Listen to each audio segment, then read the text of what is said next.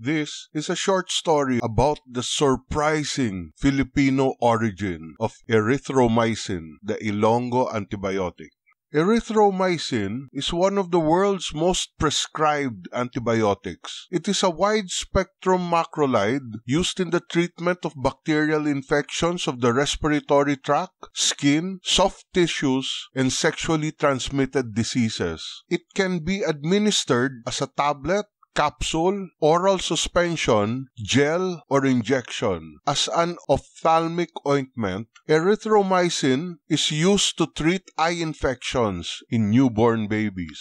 When it was first introduced in 1952, it was crucial for saving the lives of patients allergic to penicillin. This drug is so important, it is included in the World Health Organization's list of essential medicines. Yet few people know the surprising Filipino roots of this life-saving medicine.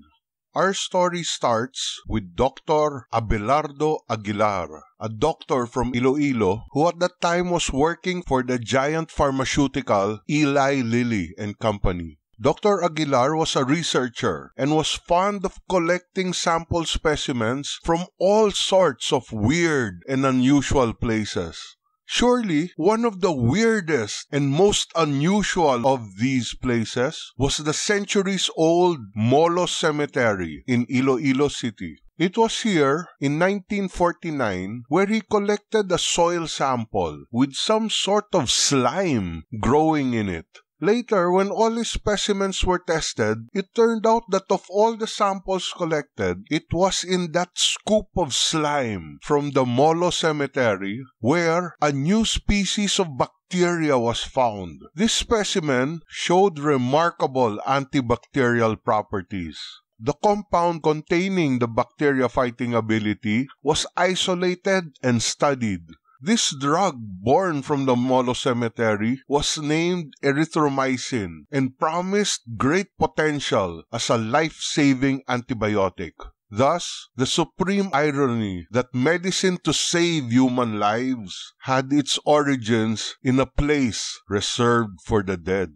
After a few years of development for industrial-scale production, Eli Lilly finally introduced erythromycin to the public in 1952. In recognition of its Ilonggo roots, the drug was first marketed under the brand names Ilozone and Iloticin. Today, it is sold under a myriad of brands. Eli Lilly made millions from the drug, and erythromycin became one of the pillars that built the company into the big pharma giant that it is today.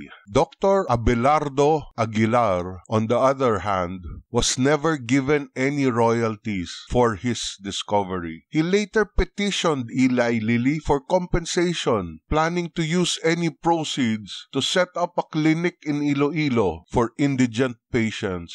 He never got anything. Eli Lilly argued that Dr. Aguilar was fairly paid as an employee and no further compensation was required. Despite this rejection, Dr. Aguilar, true to his vision, went on to open that clinic in Iloilo and indeed offered free services for poor patients. I hope you enjoyed this short story about erythromycin, Dr. Abelardo Aguilar, and the amazing idea that in the wide range of our planet's biodiversity, we never know from where the next life-saving medical breakthrough will come from. It could arise from the waters of our coral reefs, or plucked from the treetops of our tropical forests. Or, as Dr. Abelardo Aguilar showed us, it could even be found growing in the mud